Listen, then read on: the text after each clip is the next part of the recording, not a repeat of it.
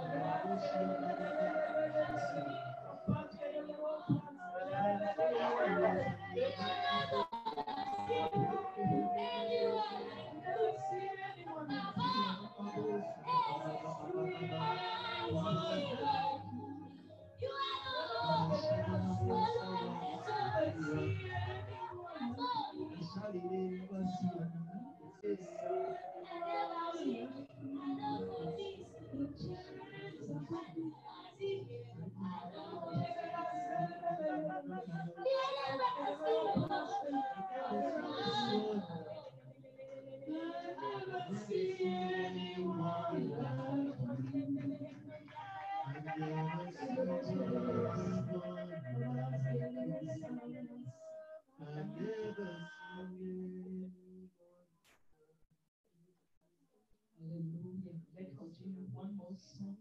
We want to open the heaven before we start anything. We want to minister to the Lord. Open heaven, open heaven, open heaven. Just declare with your mouth, Baba, open the heaven. Baba, open the heaven. Baba, open the heaven over me. Open the heaven, open the heaven, open the heaven, open the heaven.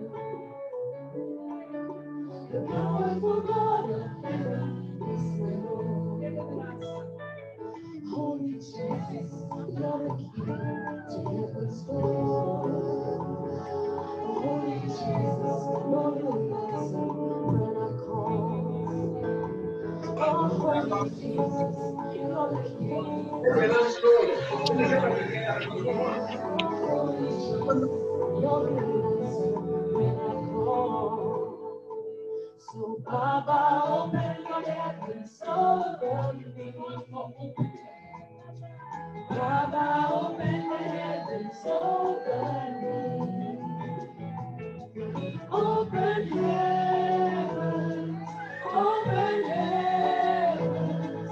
Baba, open the heavens over me. We call you the powerful God of heaven. We worship you, O God, the powerful God of heaven.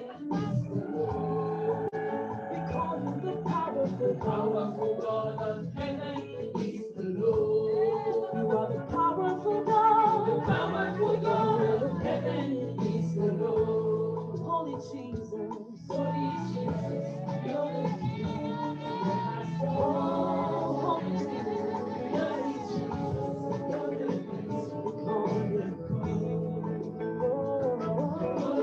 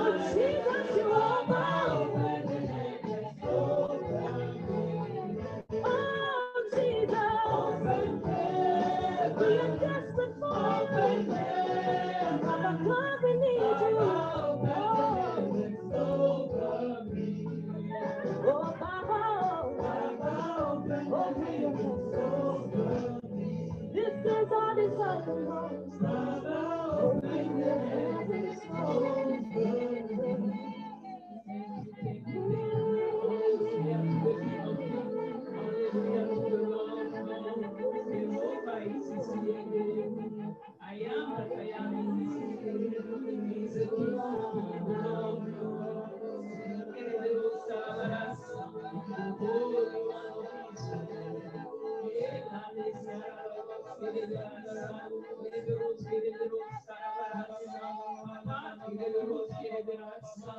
The voice of mighty waters. The beginning and the end.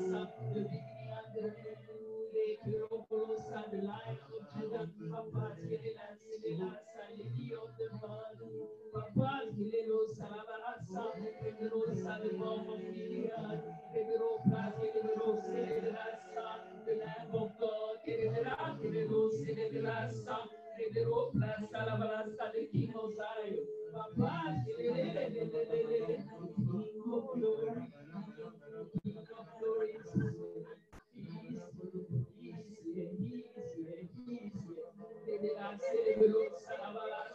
I am that I am is here. Papa, Father, we thank you for your presence. We thank you for your anointing this evening. We thank you for all of our brothers and sisters that are here. We thank you for the one following you online. Father, you are the King of Kings. You are mighty, Father. We thank you for as we come together, Father. Reveal us your presence, Father. Thank you for everything you are doing. We cover everyone here with the blood of Jesus. Cover the air with the blood of Jesus. Anyone on the way with the blood of Jesus. Be glorified. Be magnified. In Jesus' name. Amen. Amen. Welcome, welcome, welcome, welcome. Welcome, Sharon. Amen. A long way to hear. Amen.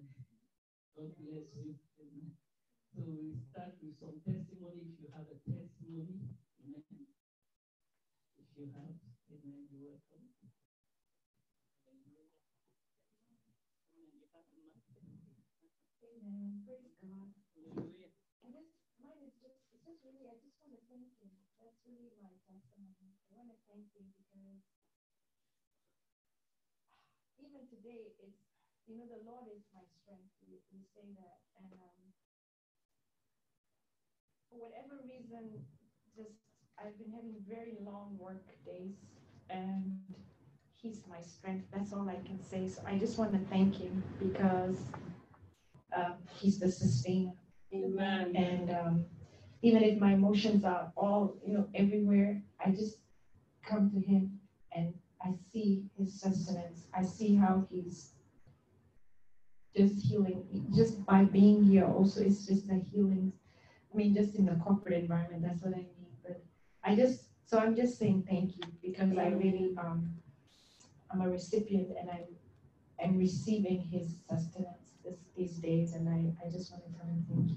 Amen.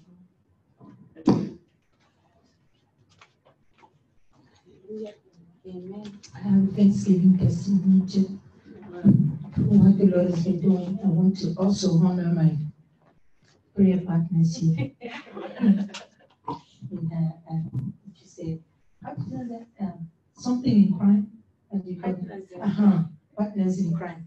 Hallelujah. Because when we don't like something and we go to Papa, the thing changed. Hallelujah.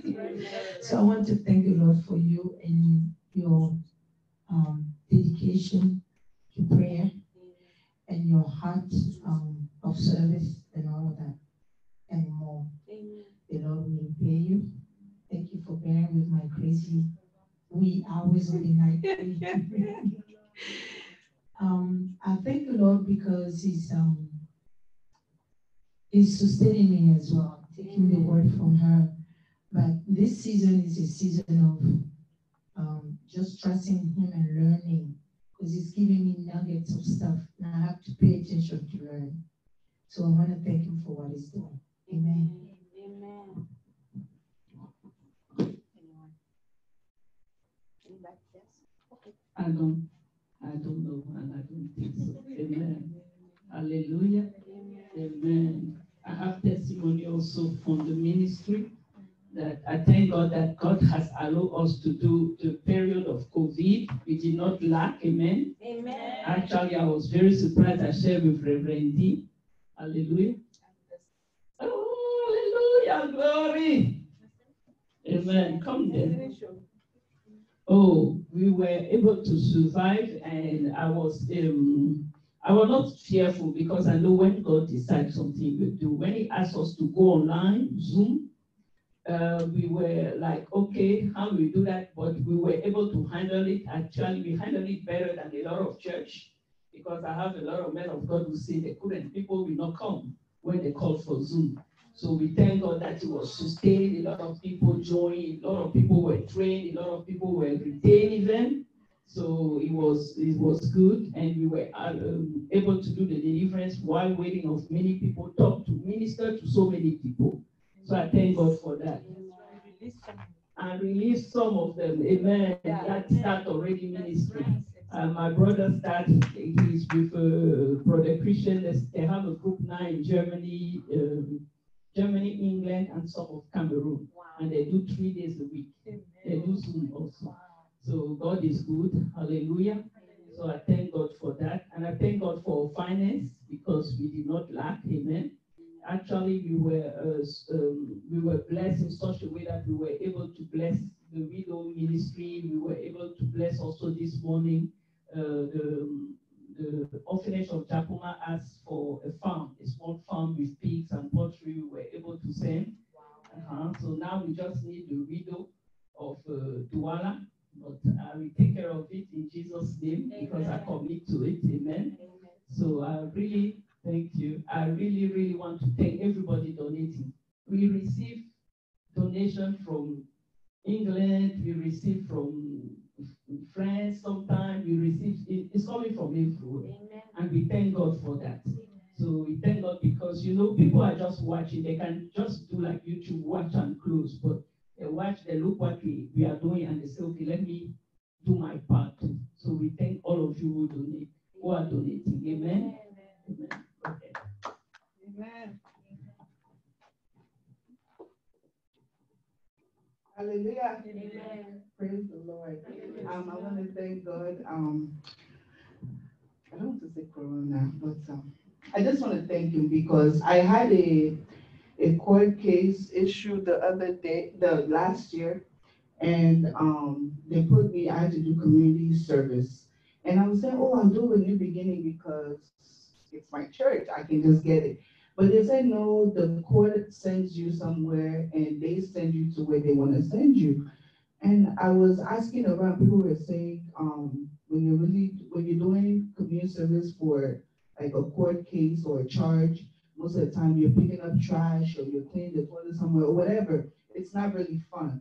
So when I've been trying to email them, and I emailed them, then I just stopped. I'm like, I'm going to do the community service when I'm done paying them the fine that I needed to pay. So during Corona, I was home. I was like, you know what? I should use this since I wasn't working as much. I said, I should use this time to knock out my community service. So I called. And the lady was like, oh, let me look at your charges. So then she looked, she was like, oh, this is your first charge. You don't even have a record. So she said, you know what? I'll just give you, I'm supposed to do 50 hours. She was like, I'll give you an essay to write instead of having to go out to pick up trash or to clean somewhere. And I was like, an essay? I was like, are you sure? So I wanted to make sure she was hearing very well. So she was like, yeah. So I wrote the essay, I turned it in yesterday. So that essay was worth 20 hours. So then she said, I'm going to send you another one. And this one's going to be worth 15. Then the next one is 15, and that's it. And the next one that she sent me, it was literally about the health field, what I do now. And I did it, I sent it back to her, and then she was like, you know what, I'm just going to give you the whole point. So I just want to thank God, because that's something I knocked out of the way.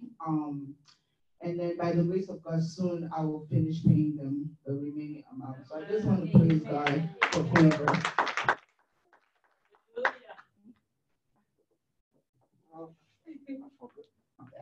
Hallelujah. Amen. I want to bless the Lord for the accomplishment of worship session, the project we had in Paris with French people, and it's going to start next week. It will be an online. It will be virtual. It will be like 5 weeks. Every week there's a worship session with different young worshipers. And I bless the Lord for that because it has been a long way. And finally, He gave the world vision. And we are really blessed. But we're still in prayer. We are doing a prayer marathon. We're going to go 3 days, right? And all those. It's going to be so something. Glory to God. So is that only for young Hallelujah. people? No, Everybody can join, I think. We have been preparing. Remember, I'm young. We are all young in Jesus' name. Amen. Hallelujah. Amen. Amen. When I jumped the last time, actually, I can't disclose. But I finished dancing, I couldn't move a finger. This thing of aging is really something. Amen. That was COVID response. Really? When there's no COVID, you're moving around more. I trust you on that one. You are my friend. I think I agree with you. I cannot sustain much energy. Amen. Hallelujah. Amen.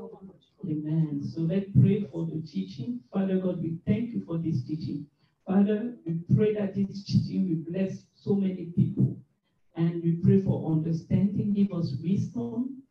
Release also the angel to go to war for this teaching, Father. As we are learning, Father, let it become a rhema for us, Father, so we can break the power of darkness. In Jesus' name we pray. Amen. So the title of my teaching is The Power of Family Altars. Amen? The power of family altars. We read a lot, but I want you to grasp the most, because most of the time when you have a case of prayer, you will never just brush off the case until you learn what is in the family of the person. Amen? Amen. So if you can take different Bible and everything, you can read it together.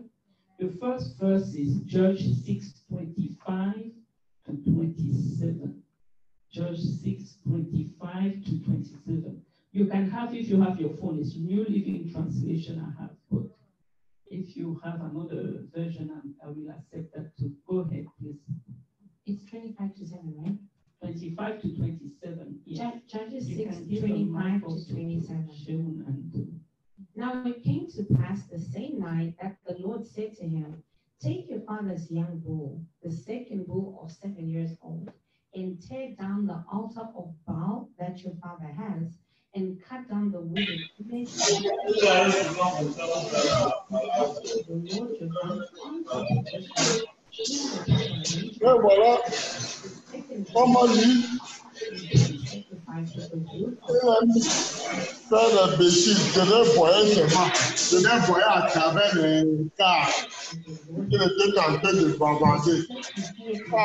household, and the men of the city too much to do it by day, he did it by night. Amen. Hallelujah. If we have Gideon, the story of Gideon, most of Maintenant, comment il y a de la question dans la machine? Il dépend seulement son fils. Il seulement father before he was able to build the house of the Lord and do something for the Lord, actually. Amen. And on that time, we know the story that he was suffering from the Midianites. The Midianites, what they were, the speciality, and he let you do all of the work up to the harvest. And when it's time to harvest, they come and they eat everything you have. You will not allow you to enjoy what you have worked for. Hallelujah. You have some demons that look exactly like Midianites. So you will work, and when it's time for you to enjoy your work, they will take it. So what is a family altar? Someone can tell me. It's idolatry. It's something they serve. Okay. What is a family altar? Yes. It's a covenant with an idol or a god made by somebody of your family, manifested through a kind of altar or kind of place. Okay.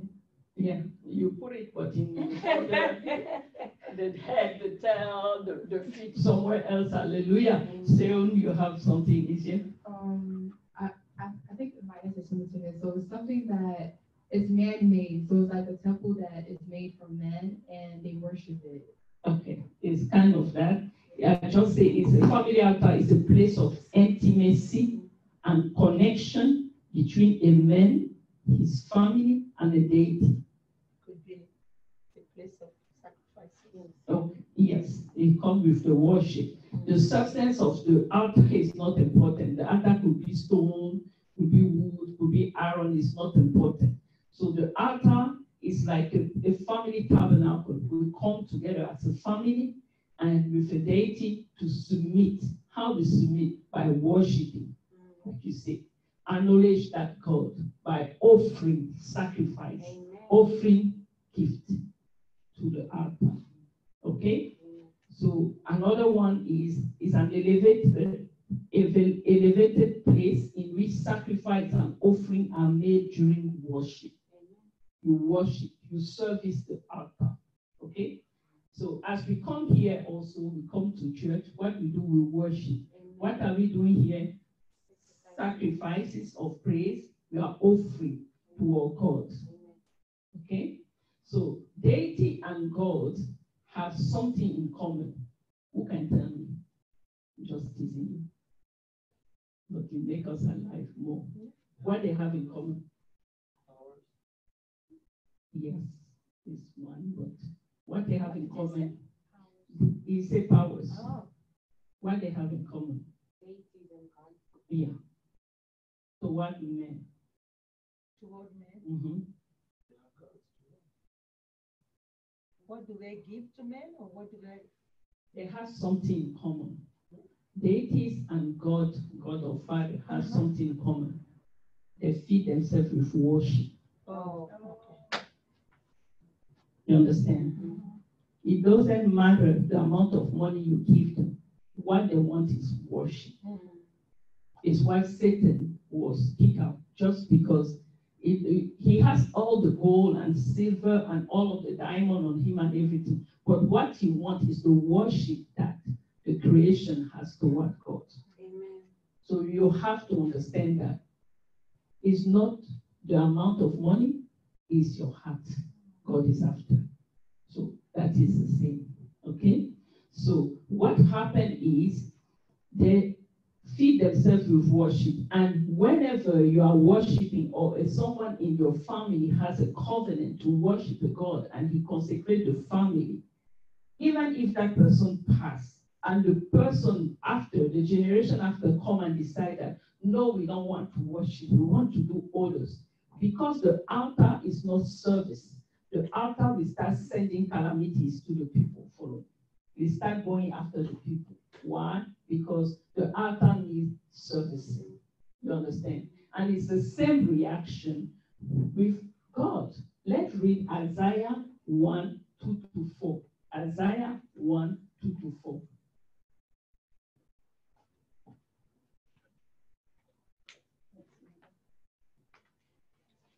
Isaiah 1, 2-4.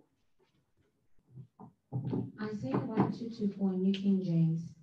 Hear, O heavens, and give ear, O earth, for the Lord has spoken. I have nourished and brought up children, and they have rebelled against me. Stop there.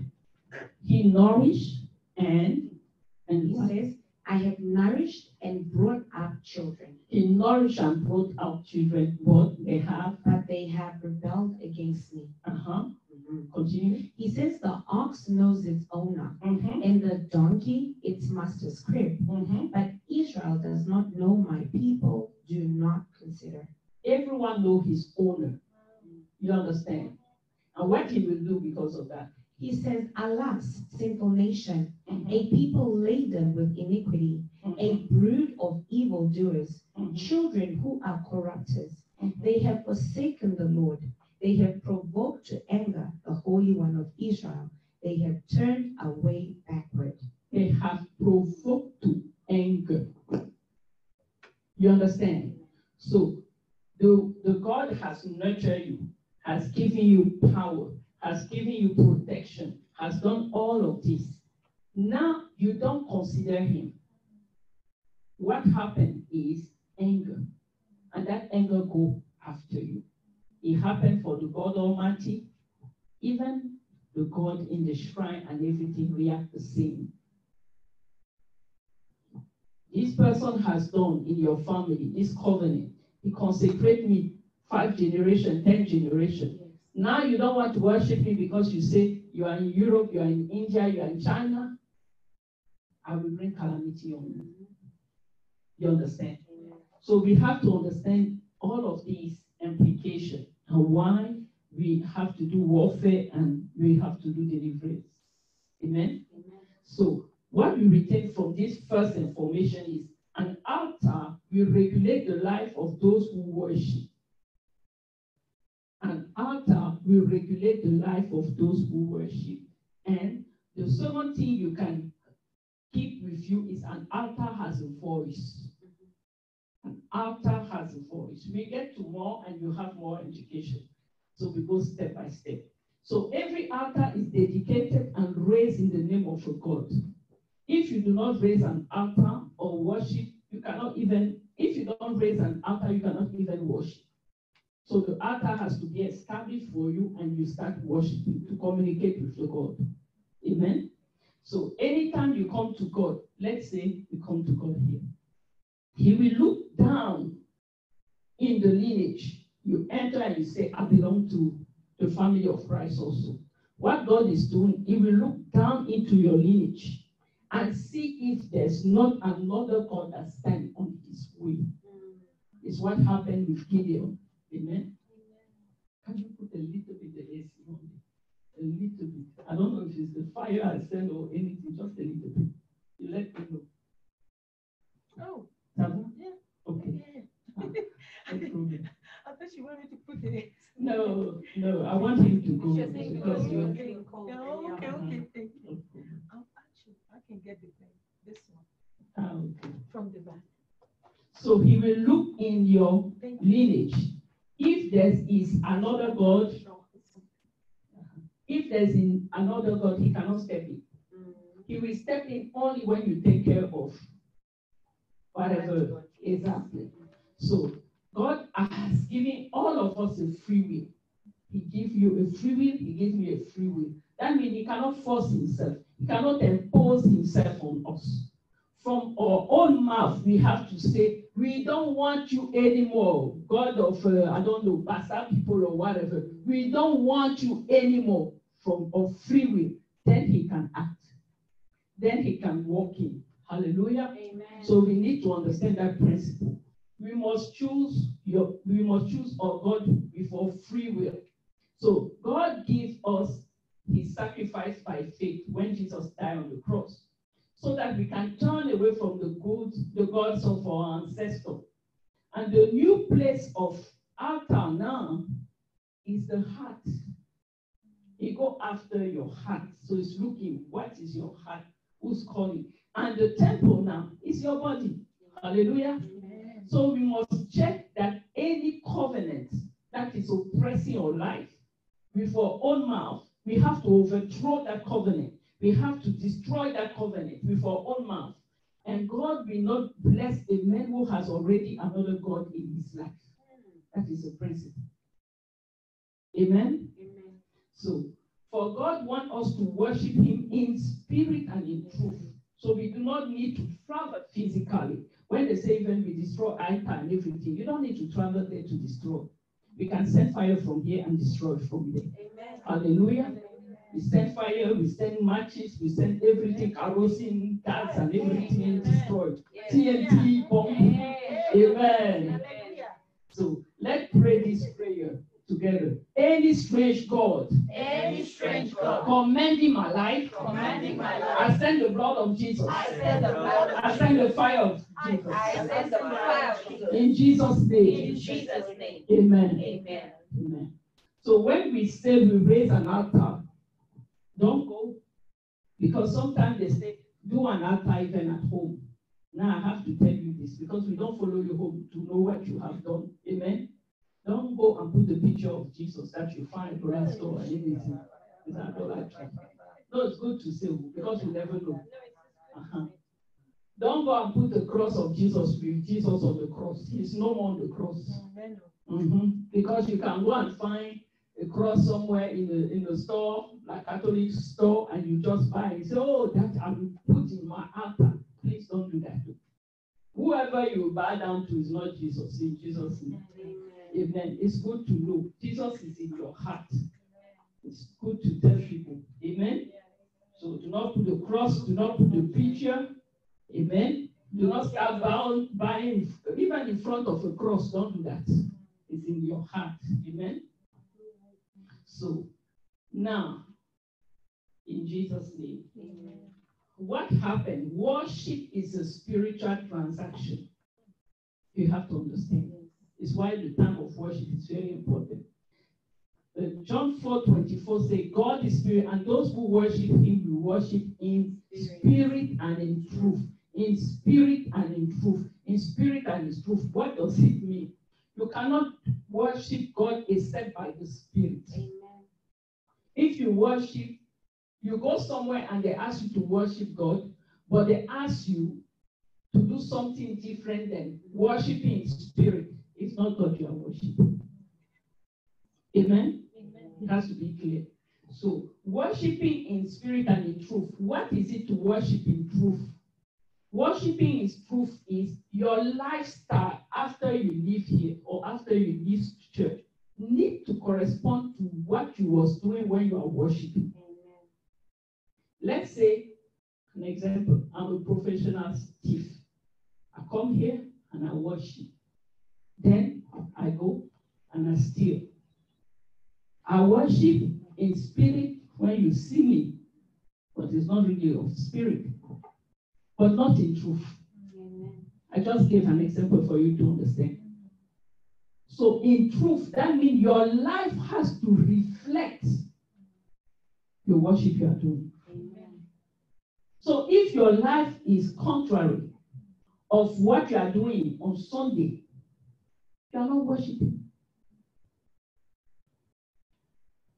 You are not worshiping.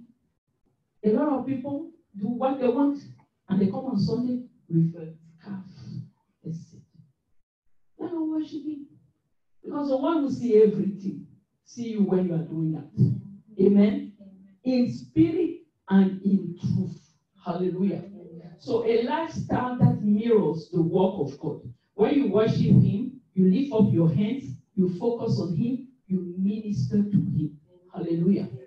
As you are doing it, what you are doing, you are building an altar to him in your heart. And the altar grow as you are praising, and you remember when you pray, sometimes tongue take over. You are building as you are going up. As you are going up, there's someone who was teaching, and he said that as you are building, actually what happened, the ladder that Jacob saw is there, and the angels are going up and down. The spiritual transaction between you and your worship. Sometimes they take your word. So your word in tongues become and magnify the Lord. As they magnify the Lord, the angels are coming down and taking and going up and taking. So it's a spiritual transaction. Amen. Hallelujah. Amen. So worship is nothing else but allowing God to fill your heart. Hallelujah. Amen. Amen. So now, what happened? When he looked down and he see, oh, Michelle is worshiping me. Oh, Reverend is worshiping me. What is going now? He looked at your life and he's looking at you. Now he can release the blessing. Hallelujah. Amen. That is worship. Amen. Jesus said, I am the vine. So as you worship, he released what? The nutrients to the branches. Amen. Amen. We need to understand it like that. So in the law, when the law came to Gideon, what happened? Gideon has been crying, oh, we are the people of Israel. Oh, we are the people of Israel. But save us this midnight. We are hiding in the cave. He answered, say, I can come to you. But before I deal with you, there's another one who puts you under that oppression that you need to take care of. Amen? So sometimes when we come with a problem to the Lord and we are not answered right away, we need to understand that. It's because our case is regulated with someone else. Amen. Hallelujah. Amen. We need to regulate with someone else, you will need to address that first. Amen? So, the moment you renounce the altar of the foreign god and accept the law of Israel, the one who sits on high above all principalities and power, you will seek first a fight. Because when you renounce, it will be good that they just say, okay, we are leaving. We have no thing to do with you. No. I'm telling you, we have been here for years. And sometimes there's a fight. Amen? But Jesus is Lord. Hallelujah. So, some of us have idols. Some of us, the idols they are talking about, or the altar that they are talking, that is in our heart, unfortunately, is not necessarily a God. Some of us, it could be something in the heart that exalts himself more than God. Can be a brand. Amen? Shoes. Could be Facebook. The number of likes you have on Facebook. Instagram. Oh, they create them every day.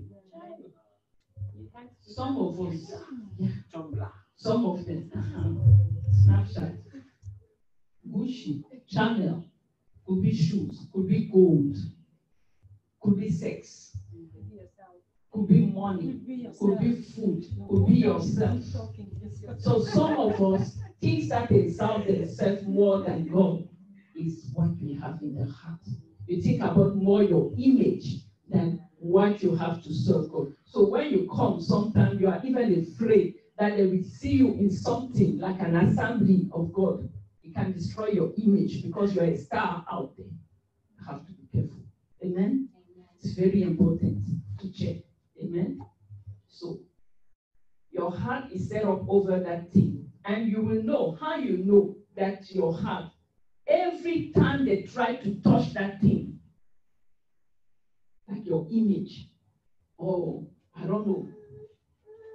I have someone who's watching, so I will not say anything. But he will know if I say it, God will bless him. Amen? Amen. If, like, they take away that thing that you like, you can even refuse to come to church. Just because you are angry.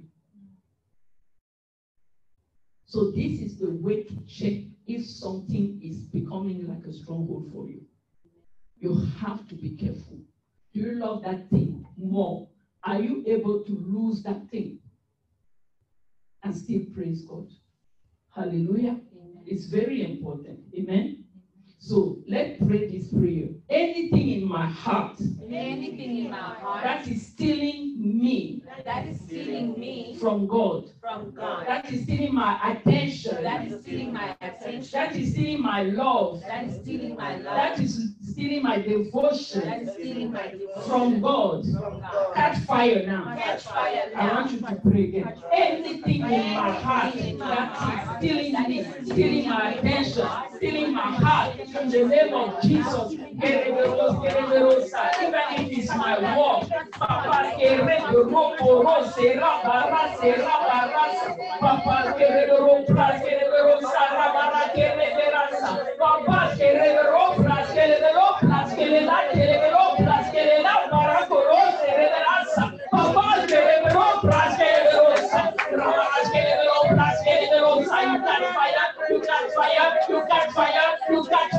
you catch fire, even if it's my fault, in the name of Jesus Christ, you catch fire,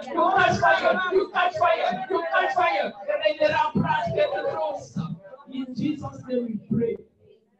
Amen. Hallelujah. Amen. Let's look at some answer in the New Testament. Acts 17, 22 to 27. Grace, you look for Acts 14, 8 to 14. And show, I think you have the mic also. You look for Acts 19, 23 to 35. In the New Testament, it's plenty. Because when we talk about altar, people will think it's something of the past. Or it's just in Africa. First one, Acts 17, 22 to 27. one? Second one is the order of the papers. What is the next? Because There I'm come a time where some family actually need to be. okay, I will do it after. Go to the next. Acts 17:22 to 27. Mm-hmm. Then Paul stood in the midst of the Areopagus and said, Men of Athens, I perceive that in all things you are very religious. For as I was passing through and considering the objects of your worship, I even found an altar with this inscription, To the unknown God. Therefore, the one whom you worship without knowing, him I proclaim to you, God, who made the world and everything in it, since he is Lord of heaven and earth, does not dwell in temples made with hands, nor is he worshipped with men's hands as though he needed anything, since he gives life to all life, breath, and all things.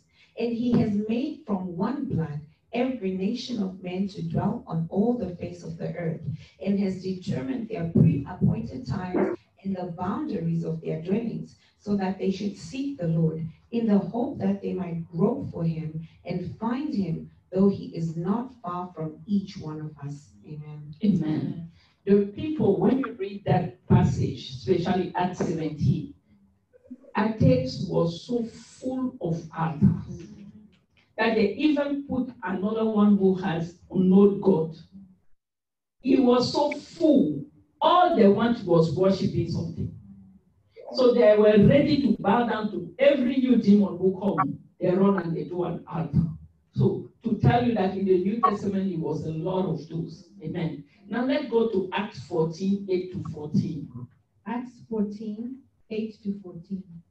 And in Lystra, a certain man without strength in his feet was sitting, a cripple from his mother's womb, who had never walked. This man heard Paul speaking.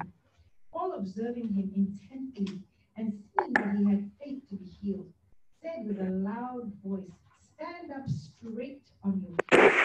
And he leapt and walked. Now, when the people saw what Paul had done, they raised their voices, saying in Lycaonian language, The gods have come down to us in the likeness of men. And Barnabas they called Zeus, and Paul Hermes, because he was the chief speaker.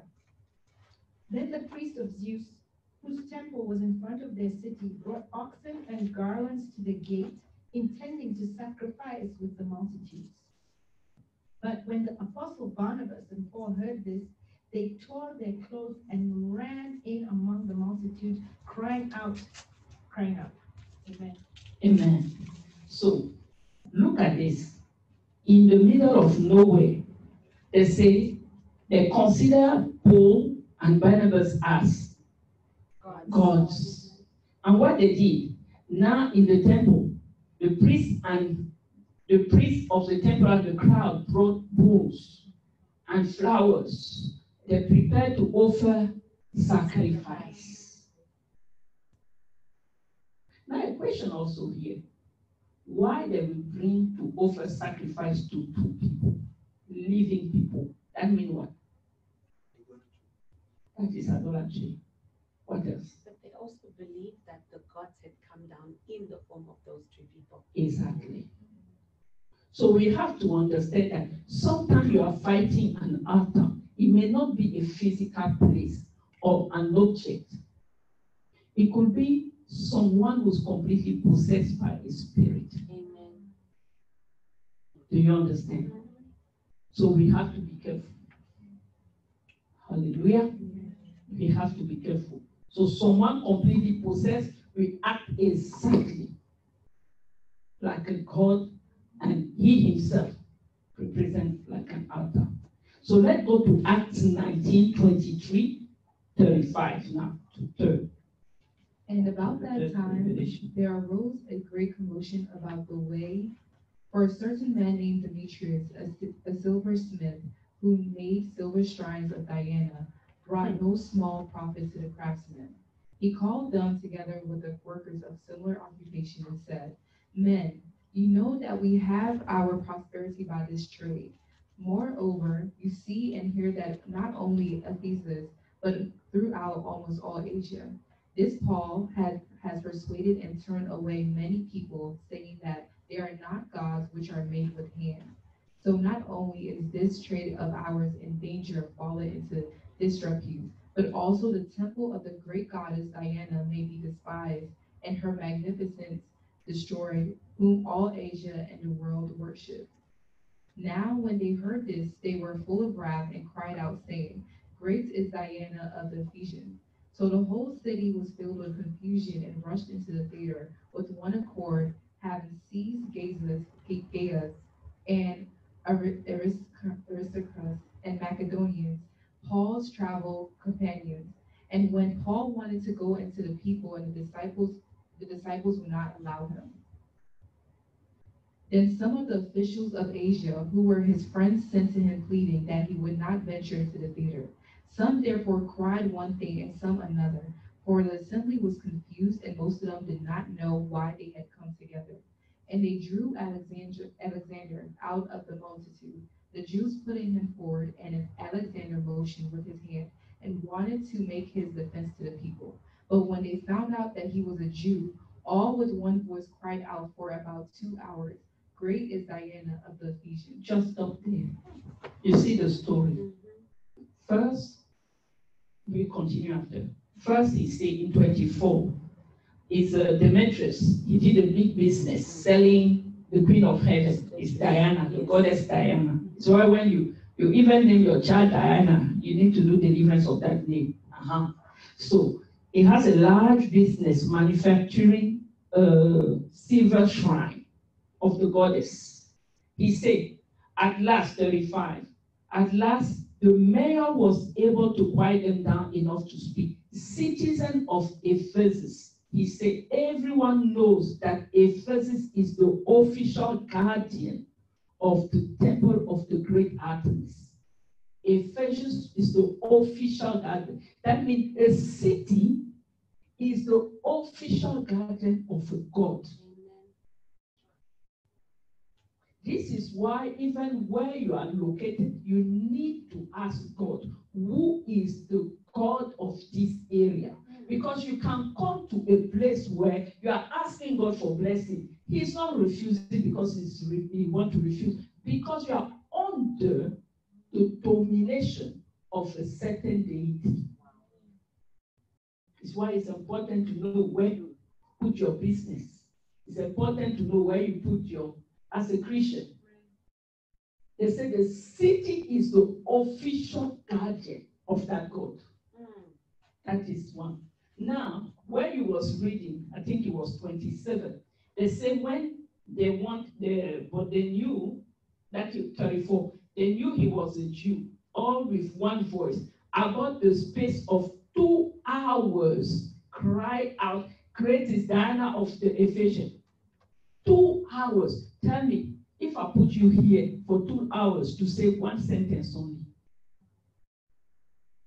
that is showing you the level. It's devotion, it's possession. Someone can cry the same word for 2 hours like that, without his voice breaking, nothing. They were possessed by that goddess. We have to understand the power of those things. Okay? Finish 35. And when the city clerk had quieted the crowd, he said, Men of Ephesus, what man is there who does not know what the city of Ephesians is, temple guardian of the great goddess Diana, and of the image which fell down from Zeus? And the image that fell down, here is said from Jupiter. The image that fell down is where you stop. The image that fell down from heaven.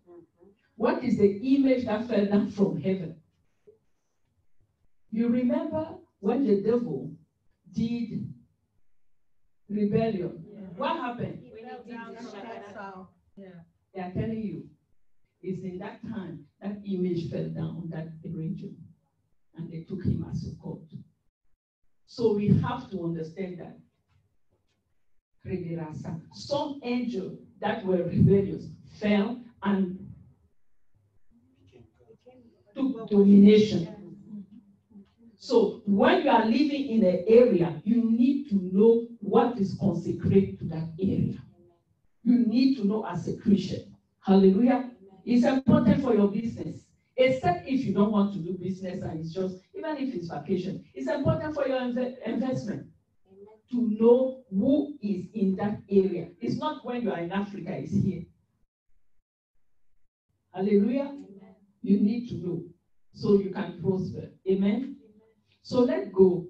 All of the point, I will ask you after what you have seen on altar before we go to warfare. Hallelujah. So repairing the altar is where I was before. Hallelujah. I'm going back. So 1 King 18:22. Michelle, you can look for it. I think we can stay in 1 King. 1 King 18:22. There comes a time where some family altars need repair. Because you remember, I told you the teaching is the power of family altar. Elijah decided to challenge the prophet of Baal in their own altar. He didn't go somewhere else. But let's retain something before she starts reading. The altar that he challenged them on was before the altar of Israel. Baal came and put the stuff on. But it was before the altar of the Lord. Okay? Because sometimes when we send you, you destroy only. Okay? Sometimes you need to repair. You don't build up. But we go today. Let's play. Read, please. 22. Yes, 18:22. When you say before, are you saying time-wise or just in front of it? In the Bible, before Israel was worshiping, before the time of Jezebel and all of this. Thank you. Mm-hmm. Go ahead. 1 Kings 17:22. No, 18:22. That's what I want. 18:22. Says, Then Elijah said to the people, I alone am left a prophet of the Lord, but Baal's prophets are 450 men. Amen. Read 22 all the way to 24. Then you read 30. Okay. Let me start at the top, 22 to 24. Then Elijah said to the people, I alone am left a prophet of the Lord, but Baal's prophets are 450 men. Therefore let them give us 2 bulls, and let them choose 1 bull for themselves, cut it in pieces, and lay it on the wood, but put no fire under it. And I will prepare the other bull, and lay it on the wood, but put no fire under it. Then you call on the name of your gods, and I will call on the name of the Lord. And the God who answers by fire, he is God. So all the people answered and said, it is well spoken. Amen. Okay. And then That is first. What we have here, Elijah is 1. Amen. All of them together, they are 450. So it's 1 against 450. Sometimes here we have to fight only 1 and we are crying. 1 against 450. Amen. Okay? Let's continue. Verse 30. Then Elijah said to all the people, come near to me. So all the people came near to him, and he repaired the altar of the Lord that was broken down.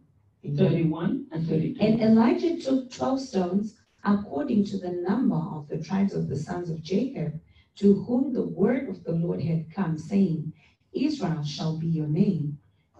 Then with the stones he built an altar in the name of the Lord, and he made a trench around the altar large enough to hold 2 seahs of seed. Amen. Amen. What is happening when you start fighting altar? When you start fighting altar, and before that you know that he called on the fire came down and he killed the prophet of Baal. But what happened when you start fighting altar in your life is you will repair the altar of the family, of the altar of God. Amen. So Elijah, what he did is, he didn't go somewhere else, another location, but he took 1 stone. He said, this is for Reuben. This is for Joseph.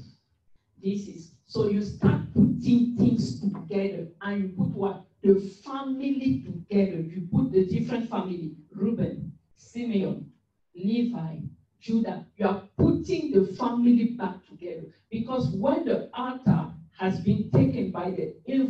most of the time the family has no understanding. The family becomes dysfunctional. The family, everyone go left and right and everything. But as you start fighting the war against the altar, you will see the family coming, and you have to put them back together. It's why most of us, when we start doing deliverance and fighting the strong men of the family, first thing is you introduce your brother, you introduce your sister, you bring your family together. And those family altar are important for God. Because when God comes, he will not come only and say, Michelle, oh, that is good, you came in the house of the Lord. No, he will stand. He's a powerful. All of the powerful need to stand up. Amen. You understand? Amen. It's the way the Lord acts. When he comes in, he says, okay, Reverend D, okay, who are all the voodoo here? Or who are all the seeker here? Is the way. Amen? Amen? So as we are destroying the altar of the enemy, think about it. The Lord is not thinking about you only. He's thinking about the impact you have in your family and how you bring those people to God. Hallelujah. This is why Elijah prepared. Because he has to put the 12 tribes together. He has to build it. And it's when he built those stones, is when he worshiped God. Amen. Hallelujah. This is very important. Because sometimes we go to war, we destroy, but we forget why we are sent there. Because as soon as we say, hey, I'm in the right side now. Hallelujah. Amen. And you start looking at the other. She's not stable. And everything. No. Your role is what? You fight that strong man until you release your brother. Amen. You fight that strong man until you release your sister. You fight the strong man until your whole family will have an altar for God. Amen. Hallelujah. Amen. Very important to understand. So the 12 stones representing every tribe of Israel. Some of you are called to repair altars of God in your family and put back any of the siblings into the right track. And all of you, you can worship God. So the devil has destroyed so many works of family. Unity, family unity to weaken our family altar. I've seen family, and I have people like that. I've seen family when the brother called them, they receive a call from the brother. I didn't say from anyone. From the brother, they start shaking. They wonder what is the next attack. That is the enemy plan. You understand? To be fearful. Hallelujah. Amen. We need to destroy the stronghold of family disunity and repair our family altars. So today we are breaking by fire any altar of Baal.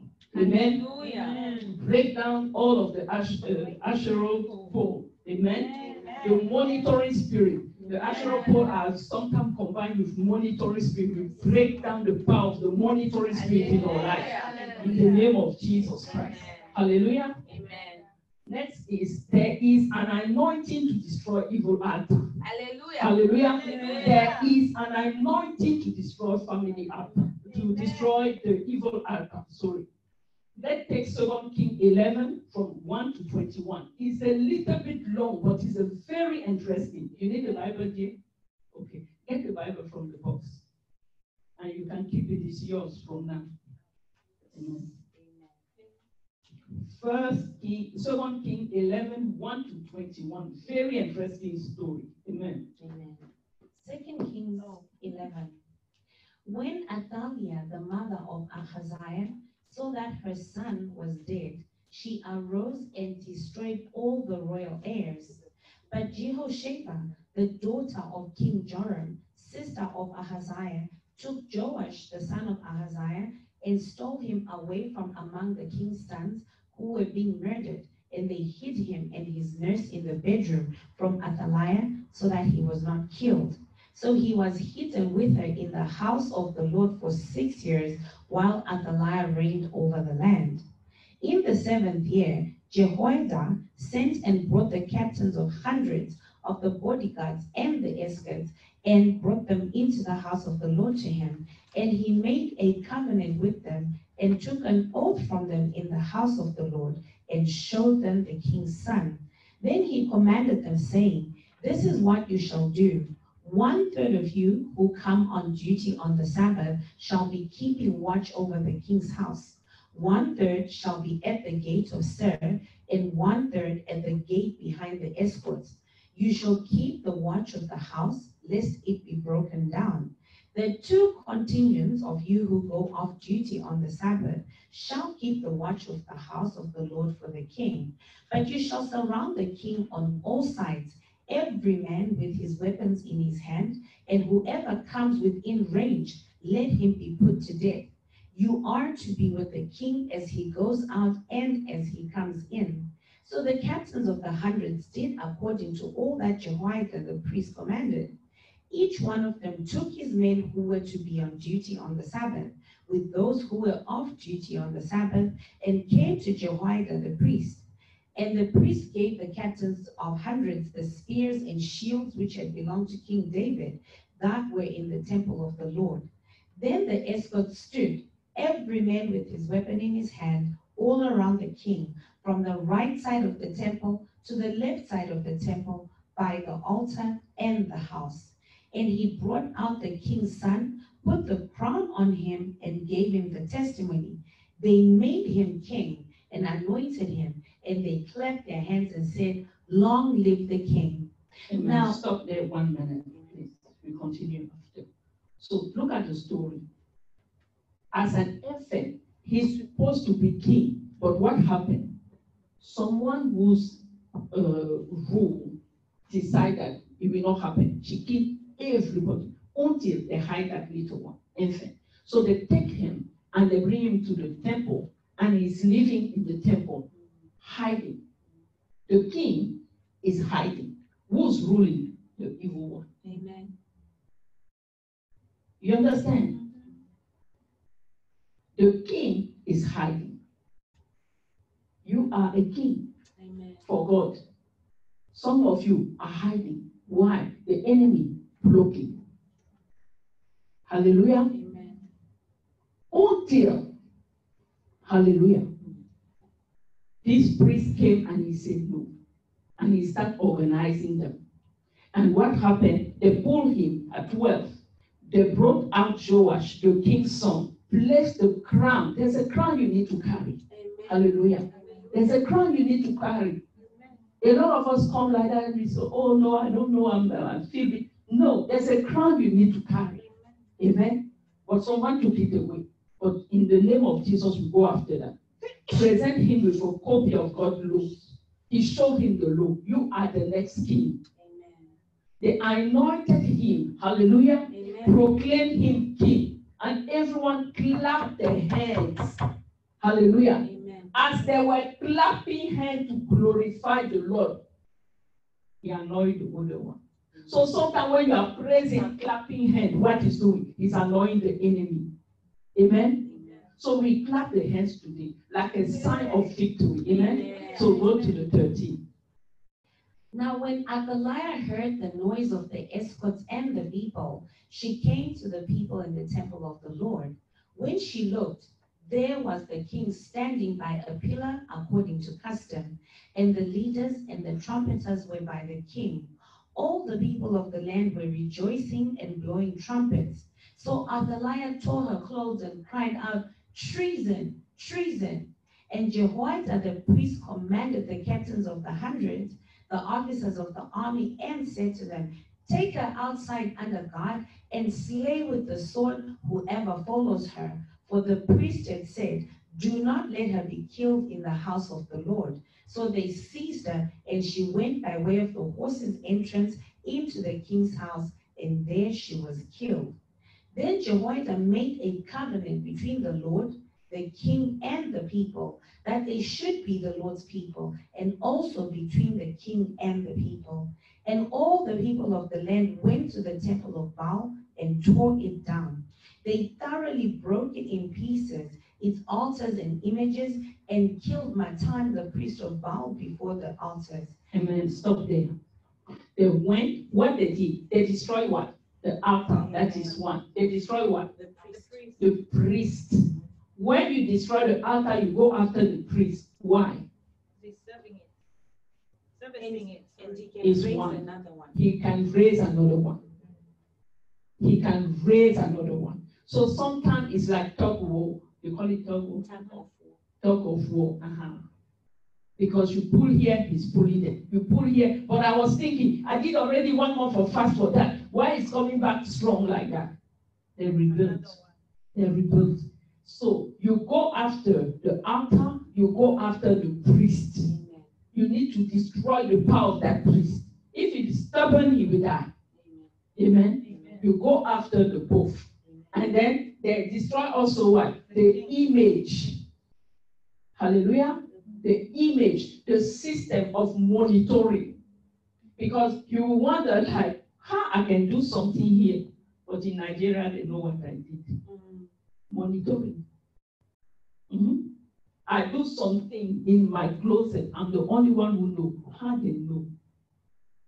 Monitoring system. You understand? We have to destroy those. You don't just destroy the altar, destroy the monitoring system. Amen. Behind the altar also. Amen. Amen. Amen. The information system. Okay, go ahead.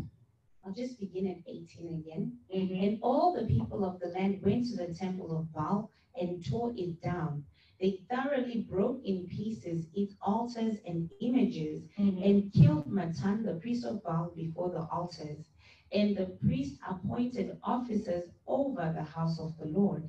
Then he took the captains of hundreds, the bodyguards, the escorts, and all the people of the land, and they brought the king down from the house of the Lord and went by way of the gate of the escorts to the king's house. Then he sat on the throne of the kings. So all the people of the land rejoiced, and the city was quiet, for they had slain Athaliah with the sword in the king's house. Joash was 7 years old when he became king. Amen. He became king at 7. And 7 is a number for God.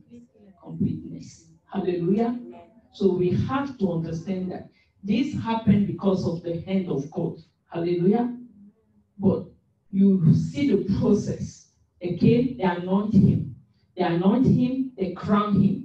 They crown him, now they can go and they destroy the altar. They destroy the altar, they destroy the image, and they destroy the priest. You go after the priesthood. It's not enough to just fight the altar. You go after the one who's feeding that altar, the one who's doing all of the things and the sacrifice, the one who say, I will intercede for you.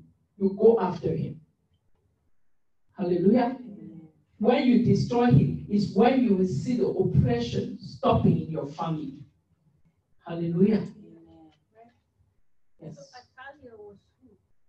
Atalia was like a queen. A queen. Yeah, Queen Atalia. So would you say she's the equivalent of the witch or the wizard? Yeah, it's an enemy. She took the place. She took the place and started ruling. It was not her time to rule. It's because they also killed her. So she was killed. So it was. But it was not her place. It was another kingdom. Okay? Because she took the king's son. What happened? She was angry. We can go in the background if you want. No. I was trying to think there was 4 things that were killed, not 3. Because she was also killed. You said there was she was the first one to be killed because she was the one ruling. Yeah, and then there was the idol, then there was the priest, and then there was the image. Yeah. So 4. Okay, you were saying she can be part of the demon army to institute the person. You understand? Can be like the executive one, but we destroy that one first. Okay? So when you have an altar, actually you have to study and see how the altar manifests.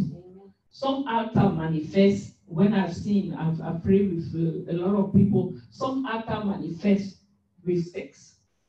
Okay? Like the person we have a husband of night in the night, as soon as you have like a promise of a job and everything, will come just that night, knowing that you have an interview tomorrow. You understand? It can manifest also, and that one I have an example. I have one of my sister, one of the elders, they never gave the dowry because we are African, we do traditional and everything. The husband never gave dowry, okay? The day he decided to give dowry, he called my mom, and my mom said, oh, I'm not the oldest person, you know. You have to go through the patriarch. And the patriarch, who is that? strong men, because we have been at war for years. I know he's a strong man. They don't know the strong man. Or they know, but they do like, okay, we owe him some respect. So they decide that they will give it to him. So they call him and they say, can you meet us in the village and everything? And because there's a dowry and everything, since you are the oldest one and everything. I didn't know anything about all of this. Amen. I'm here in Reverend, watching my children and everything. Then I see in the night that uncle coming with a car, and he come and I'm in the house with my mom and my sister. He said, oh, I'm coming to give you gift. And I look, I say, since when that man can give something good to someone? You understand? So as soon as I come like that, I say, since when that man can come and give something to someone? My mother was already out. My sister was out. I just came to look like what good can come from that man. When I put my head like that, he saw me. The guy was taller than him. He came from behind him like that. He jumped on me. The fight we have the night. So the thing who was guarding him, or I don't know what, the spirit who go with him, just came out like that and we start fighting. So we fought. I woke up in the morning, I took my phone, I called my mom and said, what is going on? She said, why? I said, I saw this uncle coming home and trying to give something. But what he's giving, if he touch, you don't want it, because he will destroy that marriage. It's like a marriage or something. I saw him giving a gift. She said, oh, your sister did not tell you. I said, why she told me? Oh, he's just here to carry the dowry. He will just be there to carry the dowry because he's the oldest one. I said, excuse me? Who's fasting and praying? I don't want to fast and pray anymore. And you go and you get the person who's bringing you trouble every day. He will not touch that one. I call my sister. My sister said, yeah, since it's you only who can see God, it's always you with your hallelujah. And she's my older sister. So trust me, I stay quiet when she talks. So I say, listen, I'm not challenging you or anything. All I know is if he touched that dowry, that marriage is finished. I don't care if you have 20 years with your husband. I'm telling you, because the way the guy acts, and you that this one is the one who acts sometimes like husband of night when my sister complained. So she said, no, I don't know, but we have to do the right thing. We have to go in the family. How we tell him not to come anymore and everything. I said, okay, there's no problem. Reverend Babalola was coming. I said, Rev, this is when you're my good papa. There's a man who has to come to the village to do this ceremony and this. I don't want him to come because I've been fighting warfare with him and I know who he is and cannot hide. He said, okay. My sister, you know, my sister come in agreement. Amen. Lord, let him be flogged in the name of Jesus Christ. Make it impossible for him to come and everything. My dear, he woke up the next day. He was sick. He couldn't move. My uncle.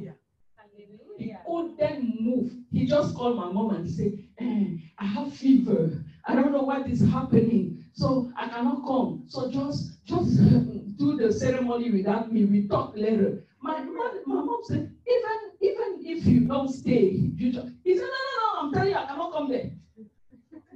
Hallelujah. This is yeah. So when my mom carried the thing, come to Douala, like 4 days after or 5 days, he's feeling well and he's called, Mommy, my mom, he said, can I come and get the money they have given? My mom said, no. She called me. You don't know my mom. She called me first. Hey, he's asking for the money. I told him that I will call him later and everything. What should I do? I said, go, the first church you see, drop that money on the altar. So he called back. She said, oh, I have the bill to pay, so I pay the bill. Whenever we have the amount again, I will call you back. He was so angry against my mom. And this man has a lot of money. He had a lot of money. He died now. he had a lot of money. So it's not that kind of amount you look after. You understand? Yeah. So you have to understand how to go after. And the Lord put you as watchmen. When something is happening in your family, guess what? He will give it to you in dream.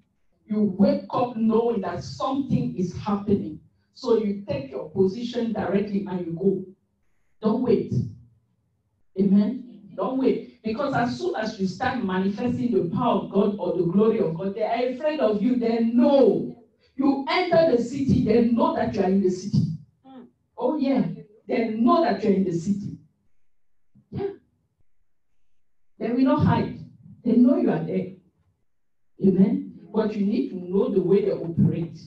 When you destroy, don't just destroy and leave. No. Destroy the altar. Destroy the receptacle of power. Destroy the priest. Destroy everything. And all what I do, I take the cross of Christ spiritually and I plant it. Now come and worship.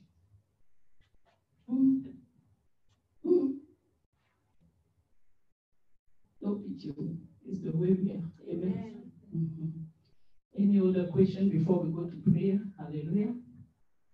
Go ahead. It's not a question. I was just Atalia was she was now more like the thing that exalts itself above God, because she put herself in the line of rulership. She wasn't supposed to be there. And because she was angry, she decided she was going to rule in place. So she becomes like a Jezebel, right? Because that's the type of attitude. Jezebel, every spirit, something that try to usurp your power, usurp your authority, usurp your position, try to take over. Strong woman or strong. Yes, strong woman. Another question? Okay, what have you written on altar? If you don't have a question, I'm the one asking you a question. Go ahead, ask the question. What can you ask and then try to see? Okay. No, what I wanted to do, ask actually was like, because I was off and on, I wanted to know, okay, this altar, the example that we took, because it's a couple of more, her example is when the person is not supposed to be the priest of the family and put themselves there as a priest of the family, or the person receive the rightful power from generation to generation, it doesn't matter. That's my question. If the person is using evil power as Christian, anyone who is using any kind of power to destroy, to manipulate, to kill, is from the devil. Amen. Yeah, but so what I was asking is, what we are addressing with her example, is it because she wrongfully observed the power of She killed all of those people. She killed all of those people, and if that child was have survived, she could have killed him too. You understand?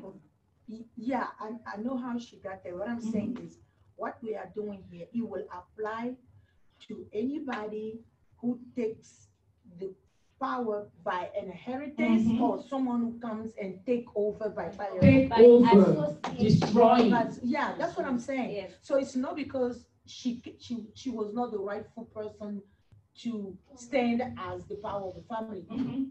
It's just because she needs to be destroyed. So even if the person gets the power by inheritance, evil inheritance, because there's that evil inheritance where destroy, like in the case of your uncle, in the case the uncle died, and then all of a sudden they say, okay, this is the new head of the family, but it's not simply head of the family because he's old or he has more money, but because he just got transferred the evil power.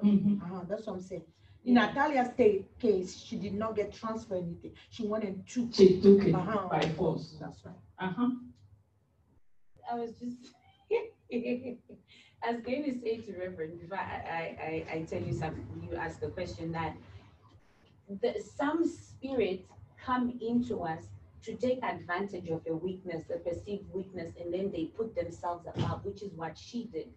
There was a problem in the family, and she saw an opportunity, and then she acquired that position of strong man or less strong woman of the family. So yeah, on the basis of association, fire on everybody. Altars, yes, the question that you asked. Yeah, what did you retain? I retained that an altar actually has certain characteristics. Number one, there is a priest that is active and sacrificing on that altar.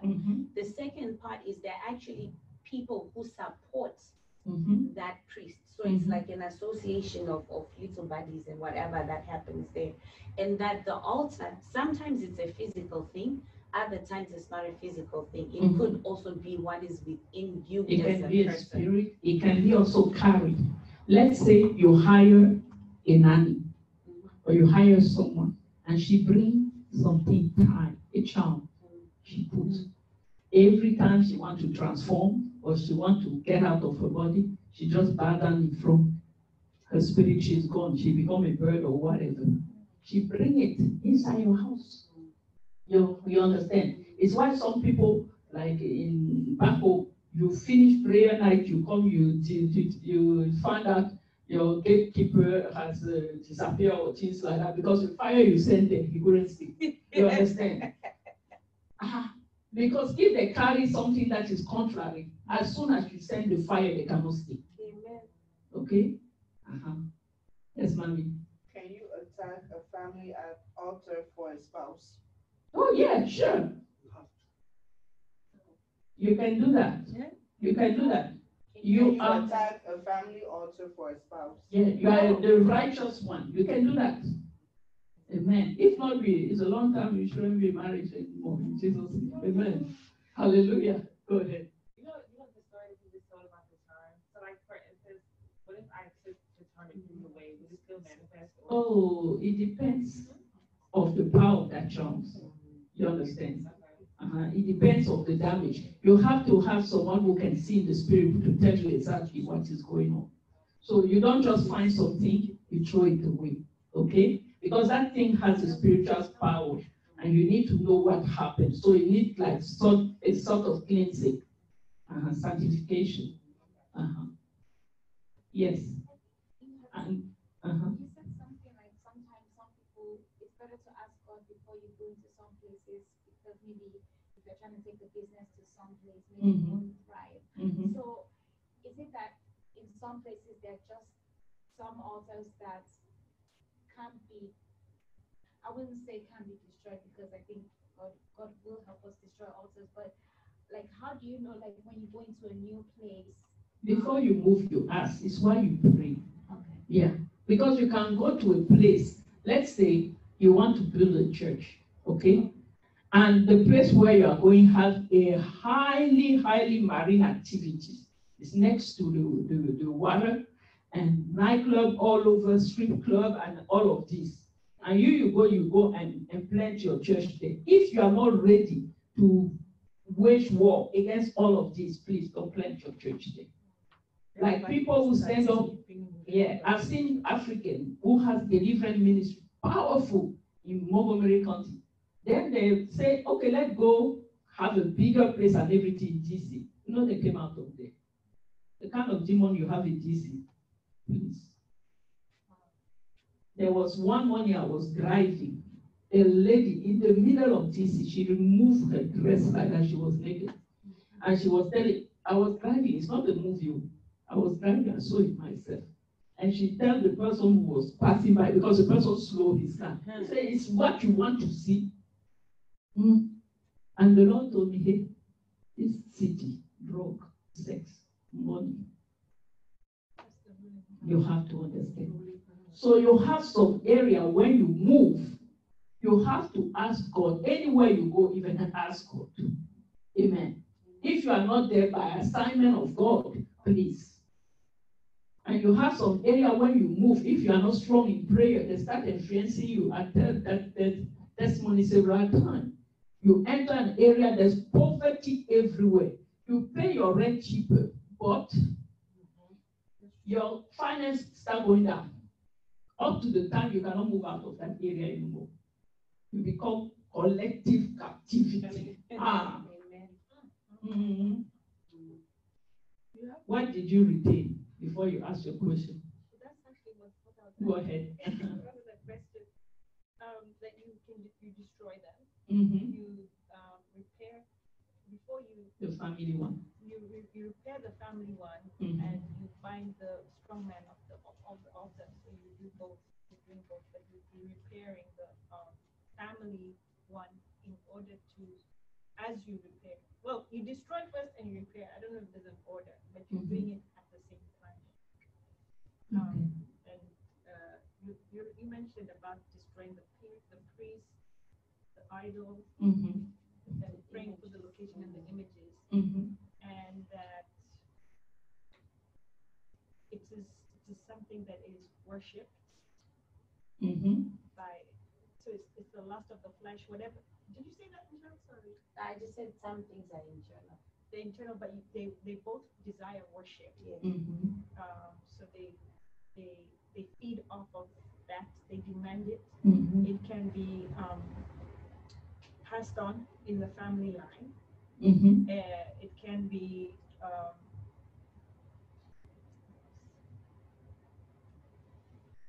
think that's It's good. It can be a person It can be a person also. or a city. Or a city. It can be a guardian of a city, the spirit guardian in a city. Go ahead.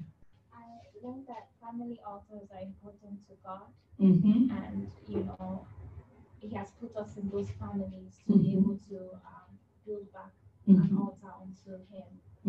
So I guess that sometimes takes focus off of little struggles and fights here and there, and just focusing on bringing everyone back to God. And you will see that as you go in the spirit, one of the signs that show that you are growing is your brothers start following you. It's one of the signs. So when your brothers start following you, you start being two. Where 2 or 3 are together, one will chase 1,000, 2, 10,000. So the power is increasing because your brother are coming, your sister, your mom. People start being saved around you. It's one of the signs that you are growing in the spirit. If I see you that you cannot speak to your brother, you cannot speak, but you come here every day, you speak in tongues 10 hours, I will say, Mister, sit down a little bit. People, you understand? That means that you didn't start, you was not delivered. You was not delivered. Something is still there holding you. You understand? Because one of the fruit of the spirit is love. If you are not able to love, something is wrong with you. Who's inside? You see? So it's one of the signs that you are getting through. Your brothers start coming, even the wrong one, they start. You can push someone out of hell. Do you know that? I tell the story of Kayanja, Robert Kayanja, who said that one of his cousins only was not saved. He will drink until he will drink. So he stopped addressing the cousin because the cousin said, all of you, hallelujah, stay far away from me. Me, I like my beer. Don't bother me. So he said, okay. He started bombarding Satan. Lose him. You will lose him in Jesus' name. You will lose him in Jesus' name. So when he go to war, he go against Satan. Doesn't care about what the cousin like or does not like. What happened? The cousin went to the bar, first thing, rejection. All of his companions of the beer parlor say, hey, we don't want you anymore here. You stay away. We don't want you in this house. And he couldn't understand. So he decided, okay, since they don't want me in those places, let me buy my beer and go home and drink. He take the beer, drink, it tastes like water. So he throw it up. How beer can he go to the, what did you sell to me? I sold you beer. No, you cannot be. It's like water. He said, hey, I sold you beer. That is beer. He said, no. He couldn't taste it anymore. He went back to his cousin. He said, I know it's you. So you can even kick someone out without his permission. You go after the other, release him. Satan, I'll break your neck. You stand the fire every day. He will release the person. Amen. The last time, another thing before I get to you girls. I called mom, we are doing we are watching the way she's improving, recovering and everything. Like 2 or 3 days ago. I called her, I spoke with her 2 minutes in the morning, 2 minutes. In the evening, when you are talking to her, she just said, no word. And then the veteran, because he's at home. He called me back, he said, oh, I don't know why she stopped talking. I look at her, she stopped talking. Okay, put the phone on her ear. In the name of Jesus, you lose her now. In the name, I send the fire to you. You will try to put silence in her spirit. I send the fire. I send the fire. I have finished. She didn't move and everything. I said, okay, see you tomorrow. She's the one who woke me up at 6:30. 6:30, she was calling me and saying, hey, Miss Paul, how you? You understand? Yeah. We are being spectator too long. Now you have to put order. It's why you are learning this. Don't place those altar and everything. Don't think that, oh, it's just something they do a lot in Africa. No. Those things are dictating the life of people. I've seen people come all the way to Europe, try to do something, everything mess up until they go back home. Then the life starts being a little bit. Why? The altar said he cannot live past a certain level. You have to be careful. Amen? What did you retain, Sean?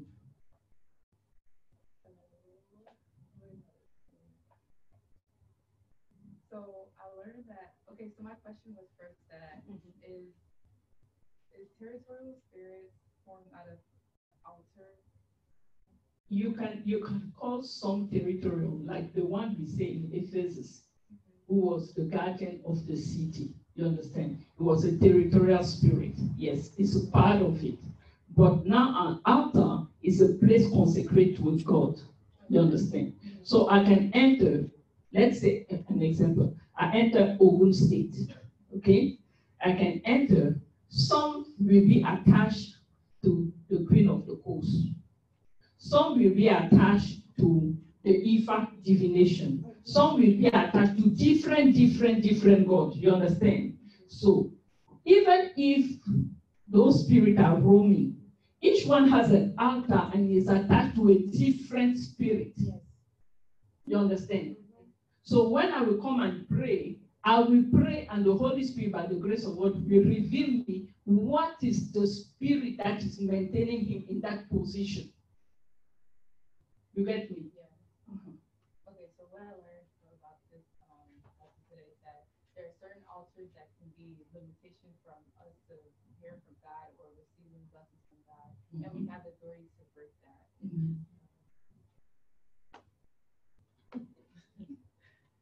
I learned what everybody else said as well, and I also learned about how altars can be monitoring. I didn't know that.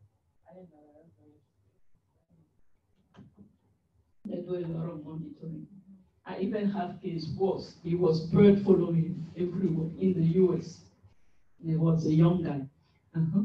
You have? No. Okay. I think to add to what Motora said, maybe you mentioned it or you alluded to it like that.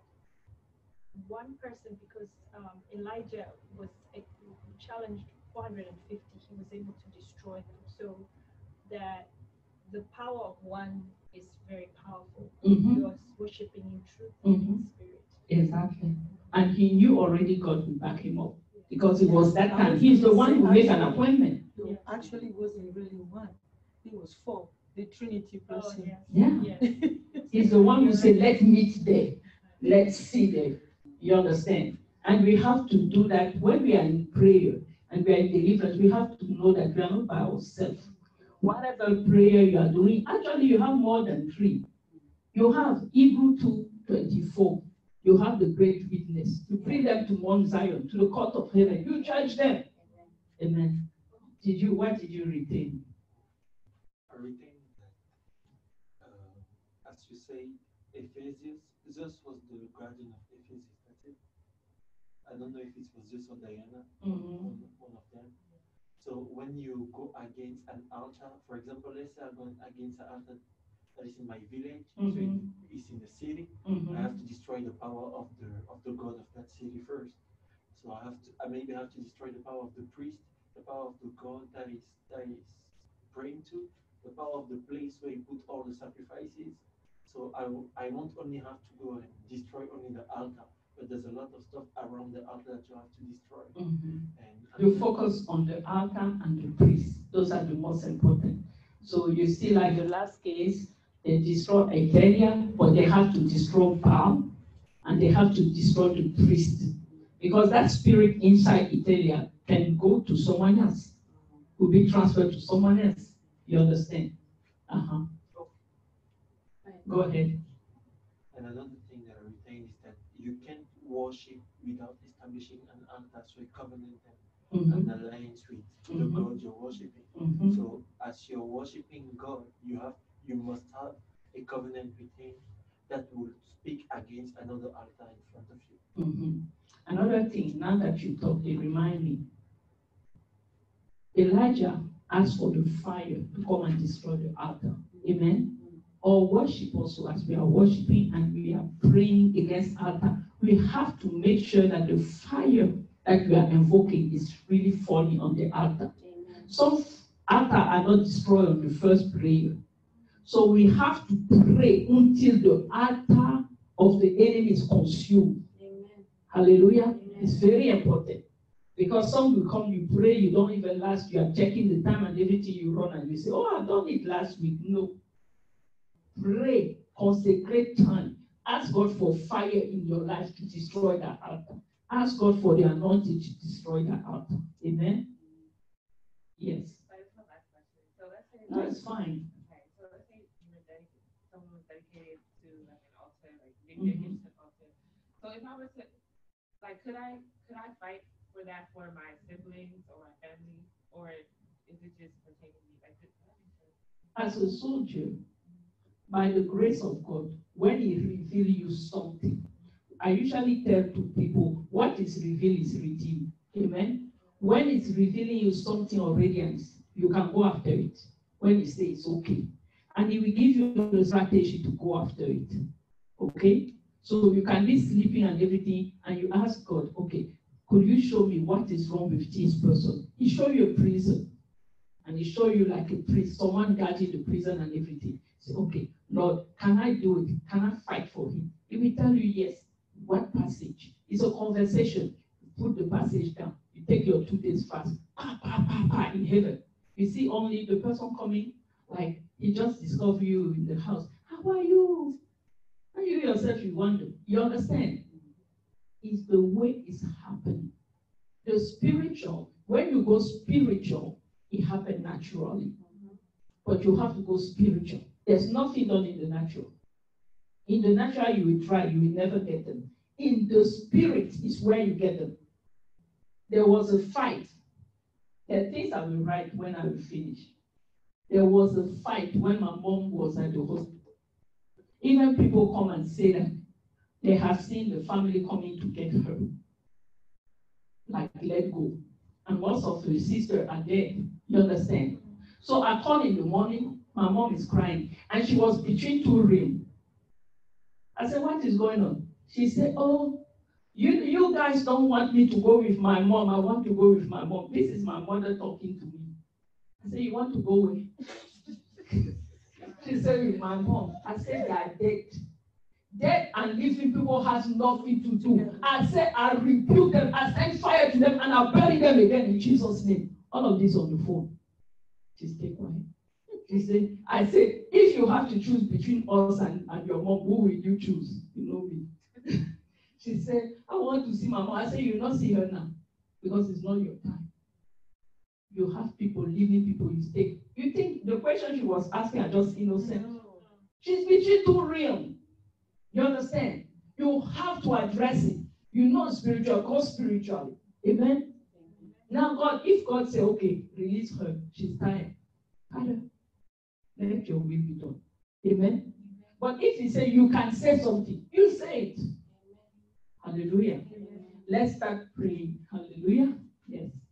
So the one point I wanted to also, it was interesting to me how when Paul went to Ephesus, the person that actually caused all the problems, it wasn't because he was particularly in love with Diana. It was because they were impacting his business. Yes. So because of his business, he knew how to incite the right people in order to get the ends that he wanted. I thought that was so interesting that you can have, besides that, these spirits, how they will work is they are very manipulative. They will manipulate the system in order for them to remain where they are unencumbered. It's the same when you are a prayerful person in the city and you start destroying altars and you start going after like high people in the society, secret society and everything, they will attack you.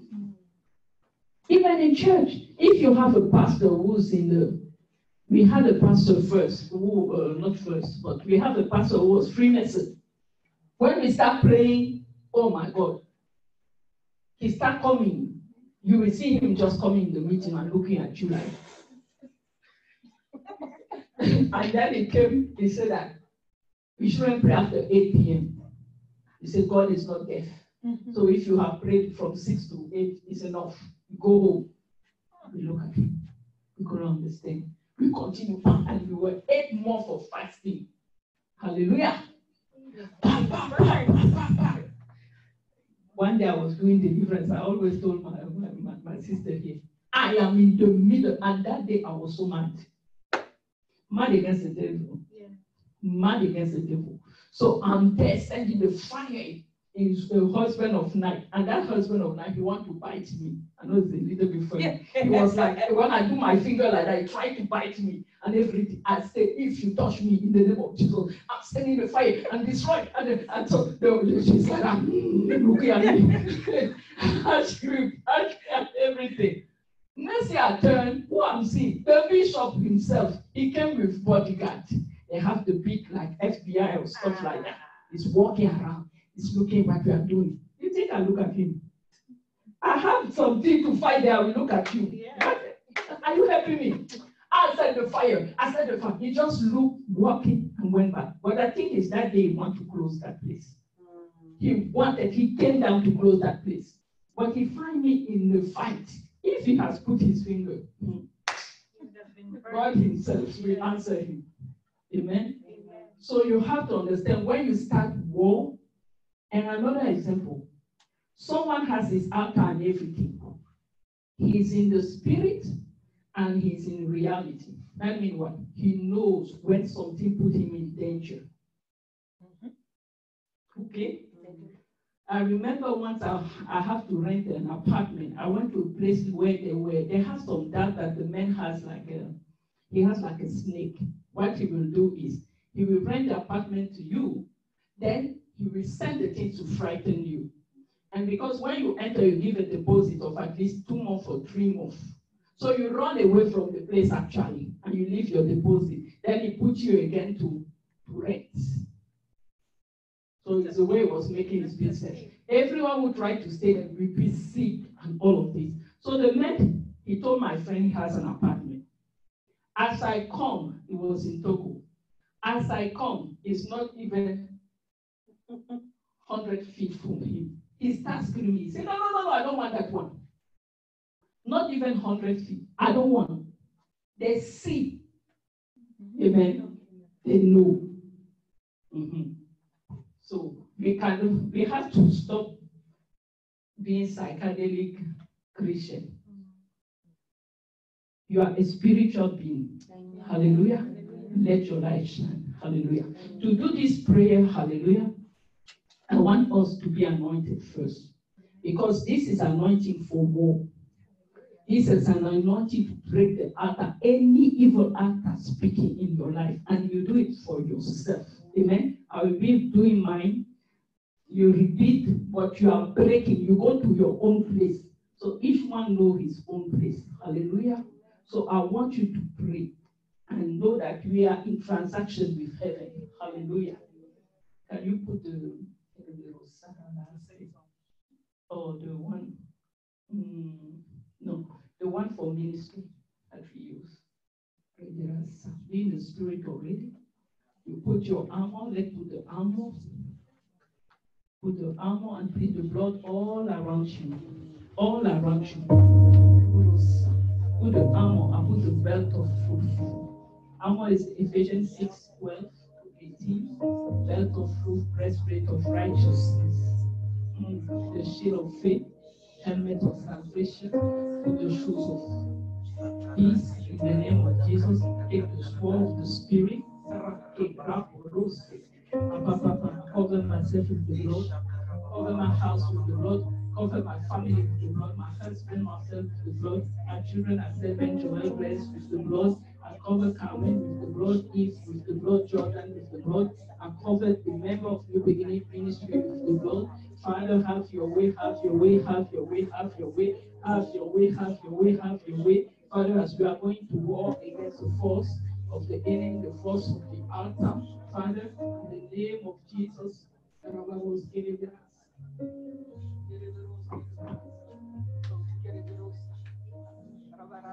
by one,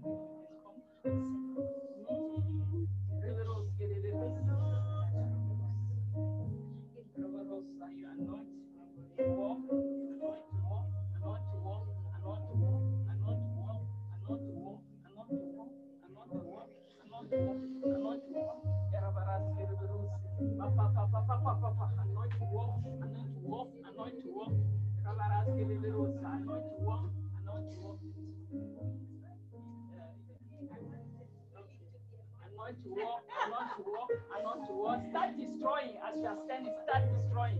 Anoint to walk, anoint to walk, anoint to walk, anoint to walk, anoint to walk, anoint to walk. Start destroying, destroying, destroying.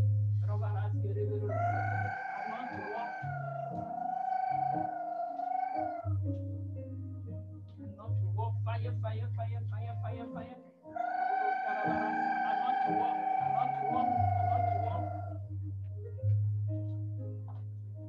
And not to walk, and not to walk, and not to walk.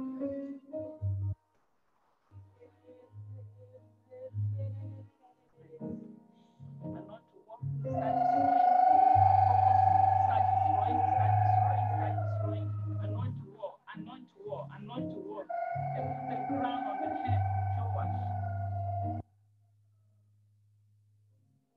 That's wicked. Let the fire, ask for the fire, ask for the fire, ask for the fire. Ask for the fire, ask for the fire. Anoint to walk, anoint to walk. Ask for the fire, ask for the fire. You are anointed to walk, anointed to walk.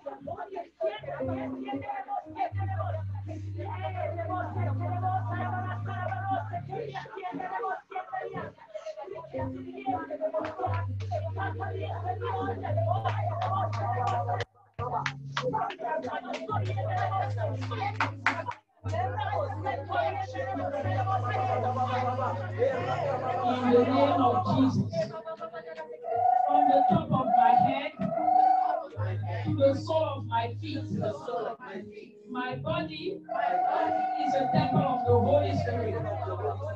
Therefore, any satanic altar inside my body, today, I destroy you. I destroy your plans and terminate your assignment. In the name of Jesus, any voice speaking to my mind, speaking to my body, I destroy your communication system. I disconnect from you and declare your altar is broken. In Jesus' name, send the fire in all of the parts of your body. Send the fire in your eyes.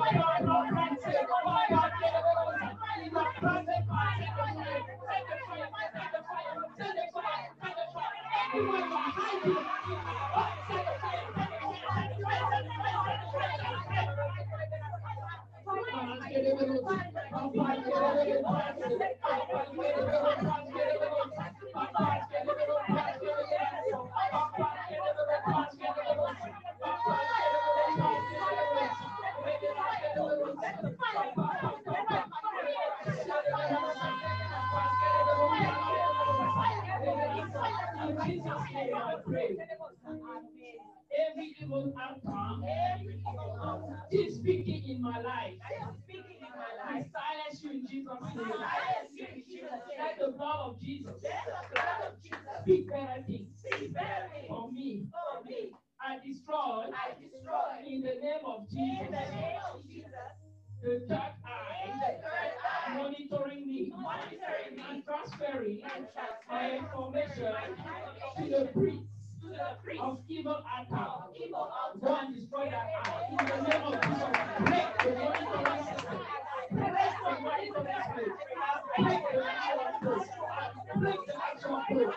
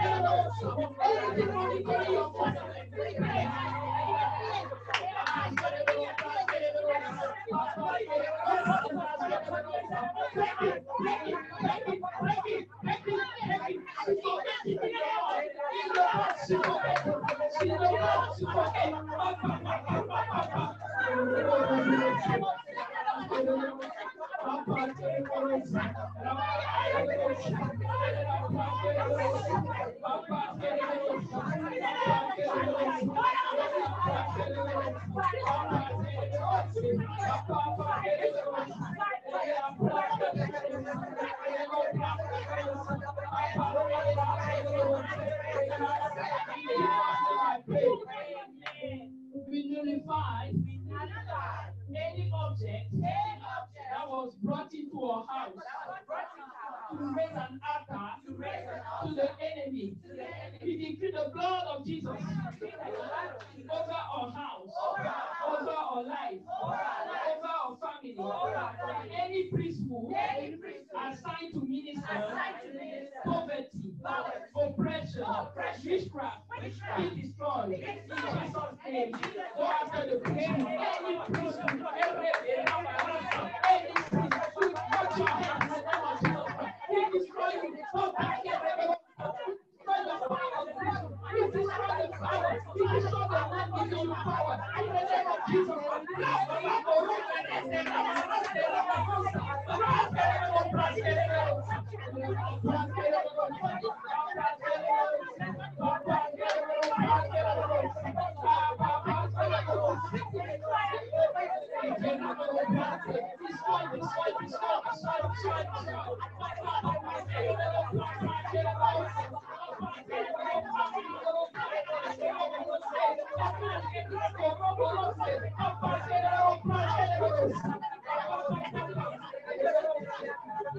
In Jesus' name. Deuteronomy 12:3. He says, break down the altars and smash the sacred pillars. So we do that part first. Break down the altar. I want you to walk on them and break them. Break down the altar and smash the sacred pillar. Break down the altar. Smash them. Smash them. Smash them. Break it.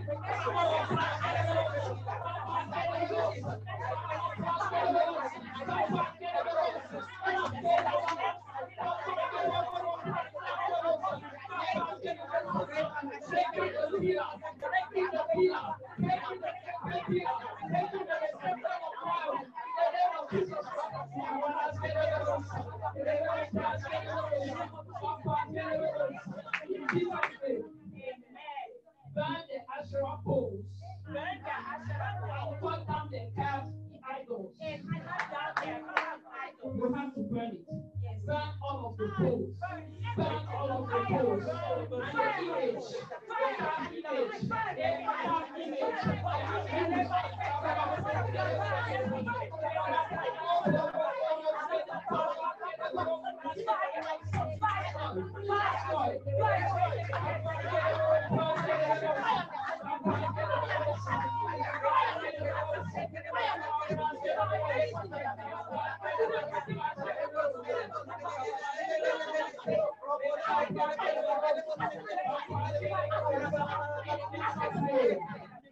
The last part says, completely erase the name of their gods.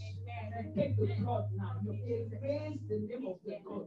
You erase with the blood. Send the blood. I erase the name of the God that is following me from that pole. I erase the name of any God that was consecrated. I erase the name of the God. God of water. I erase your name with the blood of Jesus. I erase your name. God of power. I erase your name.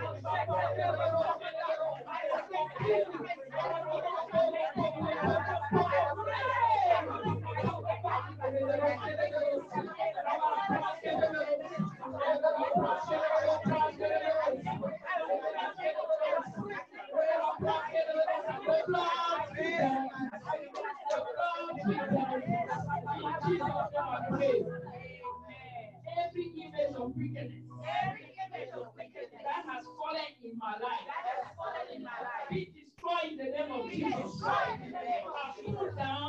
pull down every image that became a stronghold against me, against my family.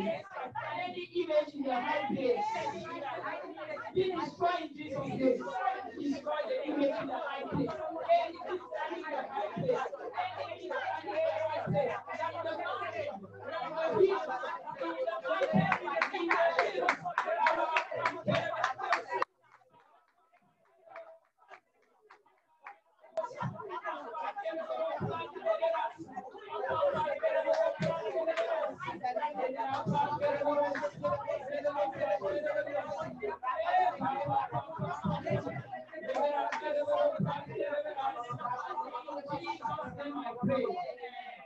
close the line and we pray for. Yes. Hallelujah. Father, Lord, we thank you for your grace and mercy. We thank you for the people online. Father, be with them, assist them as they are praying for themselves. Father, you say this, they are anointed in the name of Jesus to destroy the altar. Let it be destroyed in Jesus' name. Amen.